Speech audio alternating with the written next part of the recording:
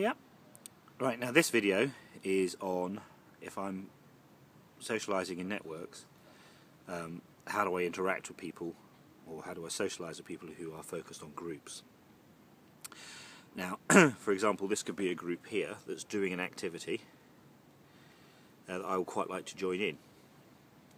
So although I'm in network mode, I quite like to join the group so that I can do the activity of the group, but I don't want to belong to the group. Okay, because if I try and belong to the group, I have to let others tell me what to do, but I've made a conscious choice to actually choose what I do. So the dilemma is I don't want to give up my ability to choose what I do just so I can get into the group and do the thing that the group's doing. So how I do that is essentially making sure, in the other videos I've explained, is the key to the network socialising is to constantly spread goodwill to others. So I make choices that spread goodwill. So I go up to the group, my intention is to spread goodwill to every single group member. Okay? And then they enjoy me being around. I'm not in the group, but they enjoy me being around them. So I'm outside of the group, so I'm an outsider, but I join in because I spread goodwill to the group members. Now I do have to be careful because many of these groups often have a leader, and that leader will think this is their job to tell me what to do. And of course I will reject being told what to do because I'm in network socialising mode. So when I go to the group, spreading goodwill, what I tend to do is make sure that the leader knows that I have no intention of joining the group, nor do I want to lead the group, nor do I want to change how the group operates. I say the group is fantastic and I just want to share the activity, to share the joy with members of the group. So this is quite key because quite often the ability to make my own choices means that I come across as a very strong, self-willed person because I think for myself. I don't need the protection of the group because I trust myself. And the leaders can see that as what I want when I join a group is to become their leader, which I don't, of course, because that sacrifices my choice of socialising. So what I need to do is to consciously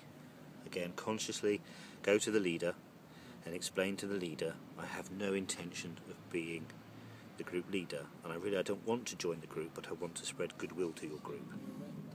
What happens then is I effectively get to participate with the group, meet group members, and they end up often having the same sort of socialising with them.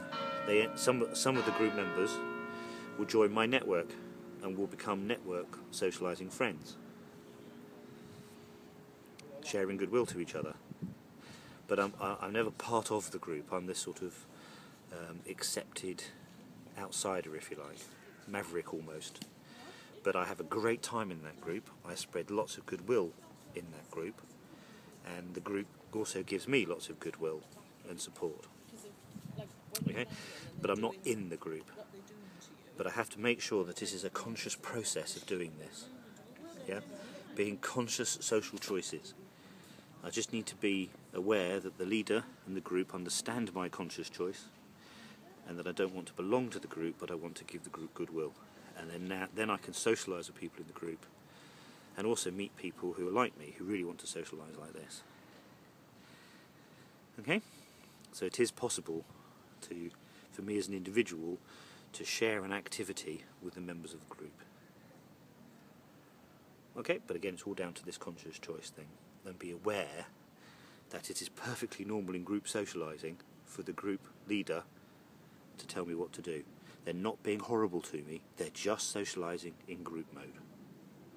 Just because I've chosen to socialise in network, choose what I do mode, doesn't make the group leader wrong when he tries to tell me what to do. I've just got to consciously explain to the leader that I socialise differently. I want to spread goodwill to your group, so that by sharing the activity, I'm repeating myself now, but it's quite sort of crucial for me anyway, was to understand that this is perfectly normal for a group leader and for members of the group to tell me what to do, and I shouldn't get angry with it. I should just accept that is how they're socialising. That is their choice in how they socialise. It is not my job to change them, nor to tell them what to do. So if I understand that, it's easier for me to not get angry when they try and tell me what to do.